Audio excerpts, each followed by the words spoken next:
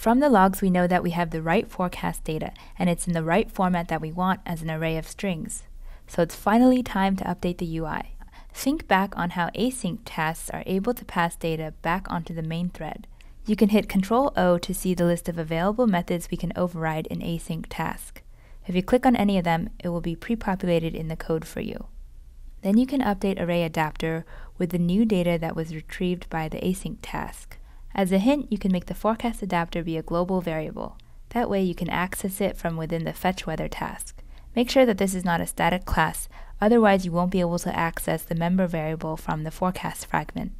Then go ahead and compile and build the app. When you run it and you hit the refresh button, you should see a week's worth of weather data for your location. Once it's working, you can remove the verbose log statements so you don't clutter the logs. As you're working on this code, if you see an unsupported operation exception, make sure that when you are creating the fake data, that when you initialize the ArrayAdapter, you passed in a list of strings and not an array. That way you can call the clear method or the add method on this list collection.